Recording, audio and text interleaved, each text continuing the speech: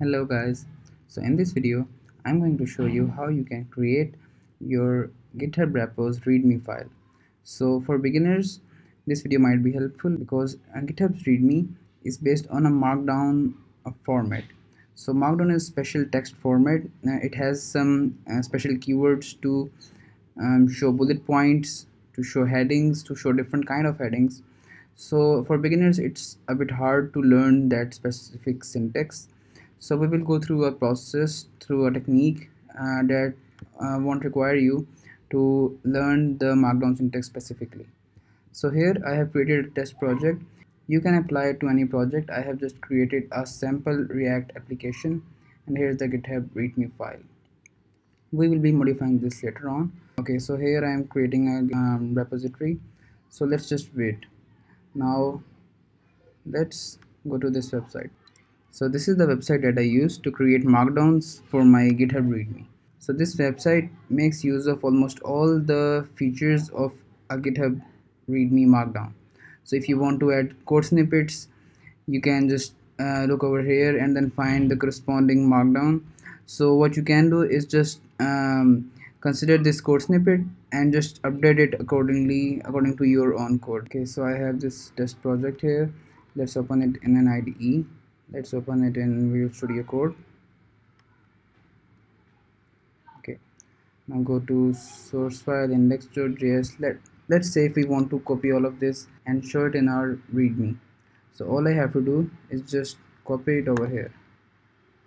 See, these are some standards of markdown. You can specify the language and it will highlight the syntax accordingly. So it was previously sh, which means shell. That's why it was colored differently. Now I changed it to JS, which means JavaScript. So now it has updated the color formatting of this syntax to JS. It works even without that. It will show the code properly formatted, but it won't highlight the syntax. So let's keep the JS over here. Okay, now let's see if we want to show build status. Okay, so I will make a separate video on how you can integrate Travis CI to show build passing failed status on your repo. But for now, for this one, let's just see how we can add different badges in our repo. So you can just see all they have done is added the Travis CI URL here and added the specific keyword build status, and it is showing the build passing status right in the readme itself. If we want to show bullet points, we can simply find the syntax here. You can just make the updates here, like let's say this is a test project and test file 1, test file 2. Okay, I am bad with examples.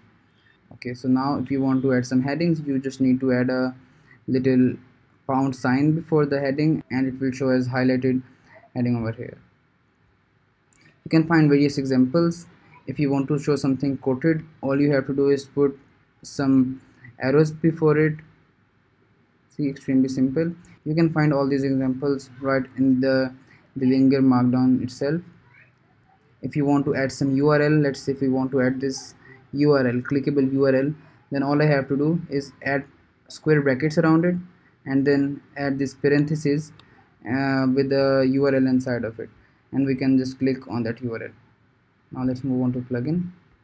You see there are different sizes of a markdown heading. If we add just one pound sign, it's a bit bigger, another one smaller, another one smaller, and no more than that. So there are just 3 pound sign limitations to markdown, and it will change the size of fonts accordingly. That's all, I guess. So you can simply create your markdown file over here and then just copy it, paste it in your project. Now what we have to do, now we have to just make it a test project. I will just make it a private repo. You can make it public as well. So let's just create this repo without initializing readme.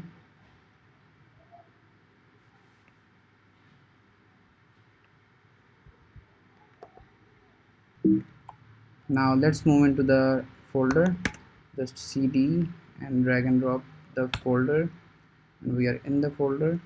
Git init, it initializes the repo. Git add all, git commit, show commit, git remote add origin. Now git push origin master.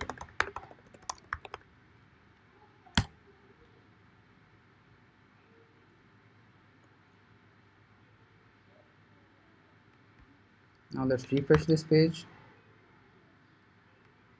Now see, our beautifully formatted readme file is displayed.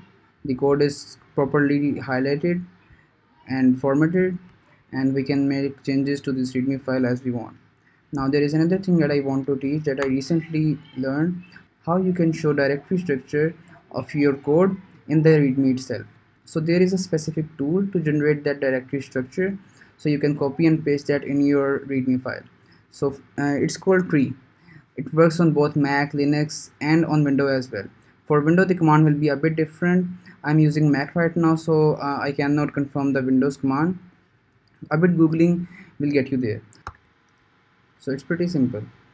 You can install the tree via brew install tree. I have already installed the tool, that's why I'm not installing it again. So now what you can do is do something like tree L and 2. I just want to show the tree 2 level deep. I don't want to show all subdirectories of subdirectories of subdirectories. That would be really unnecessary. So 2 level deep would be fine. So let's see what it does. Okay, now we have our source directory, public directory, but what do we have here? You see, our complete node modules folder is also showing in the tree commands listing. We don't want that. So what can we do? We can simply add another flag of ignore and write node modules. See, now tree command ignored the node modules folder and simply displayed our folder structure 2 levels deep. Now just copy all of it. Let's move to the linger and let's add another heading of structure.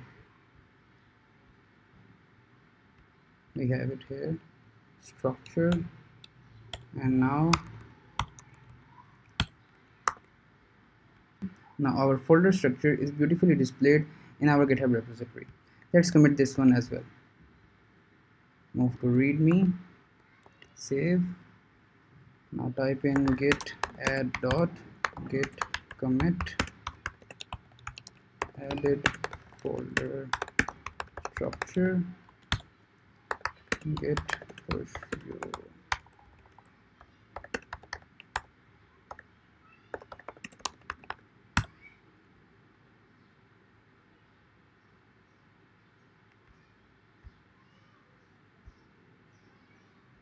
Let's refresh the page, and we have the folder structure here. So hope you like this video. Feel free to ask me anything in the comment section. If you want to know anything about Git, just ask me anything in the comment section and I will try to make a video on that. Don't forget to like, don't forget to subscribe, and see you guys in the next one. Thanks.